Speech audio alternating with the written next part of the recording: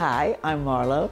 This is Charlie, and welcome to our home right on Central Park. I'm looking forward to showing you how I entertain today. Come on in. As soon as my guests arrive, this is the first place they come, and I always put out a huge spread. And I love to just focus here. Everybody looks out at the park, and it's beautiful all year. When I first built this apartment, I said to the architect, what I want is a Malibu house on top of the city. And that's what I think I've done. What's exciting for me is that everything on this table I created for Williams-Sonoma for my collection. It's lovely, it's very sexy, very nighttime. And this is a wine cooler, but I use it as a flower pot. This is my favorite thing. You know how you always have to bring the crackers and then the cheese and then the fruit. So I designed this especially. I love all these pieces. And people sit here and they munch and they drink and socialize. You know, I was looking for a really wonderful cabbage flower to put on my sofa, and I got a whole bunch of them together, and they just look so beautiful. It's like a garden. Phil gave me these beautiful down lamps for my birthday one year. I just love them. I'm in terror that they're gonna break because I can never replace them. As also you'll see, I collect a lot of blue and white little pots, and they're all over the house, you know, and the blue and white goes with everything. After my guests have had plenty of hors d'oeuvres and cocktails, then I kind of usher them into the dining room. So I'm sure you've noticed that there are palm trees everywhere in my house. I'm from LA, I have to have them. You can't grow the bougainvillea, but you can have the palm trees. Now we are in the dining room.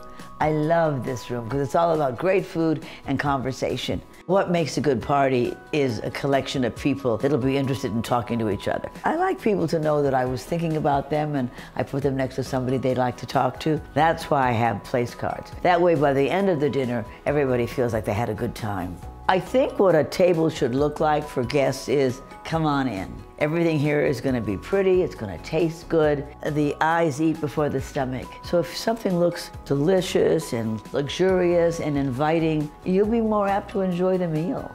And these tables are wonderful. These are 2 different tables, so that if you only have 6 people for dinner, you're not sitting at a huge dining room table. I bought these chairs and I painted them blue, and then these are all hand painted, the backs and the seats, and so each one is different and gives it a painting feeling. When we moved in here and we're looking at this big, beautiful sky, I said to the painter, please, you know, just match the sky. Just make a blue ceiling. And you know, I've never gotten tired of it. It does feel like the outside is coming in, and so it's very harmonious. We have light coming from the north and light coming from the south. You're looking at other buildings, and so I put greenery up so I don't see the people over there, and greenery on that end so I don't see people over there. So in a way, I've encompassed my home in greens, really.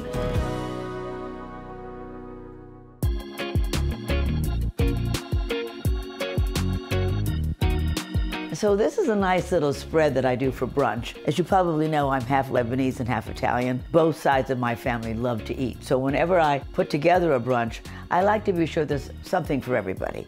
And what's exciting to me is that everything you see on this table is from my collection. You know, I never thought about designing my own collection. Laura Alber, who's the CEO of Williams-Sonoma, she saw all my things and she said, you have to do a collection for us. So that's the first time I ever thought of doing it, and I'm loving it. I get such a kick out of it, and seeing my name on the back of a plate. This table and these chairs came from my house in LA. They never get old, they always look wonderful. But I love the natural wood. So I usually do like to set this up here in the library with all the books and then all the photographs of my family, of me with some important people that I'm impressed to have met. There's even a picture of Phil dancing with Princess Diana. I think another great secret about having a good party is having a piano. There's no room for a big baby grand piano, but this little piano, this little Yamaha, it's great. This is a lovely little spot.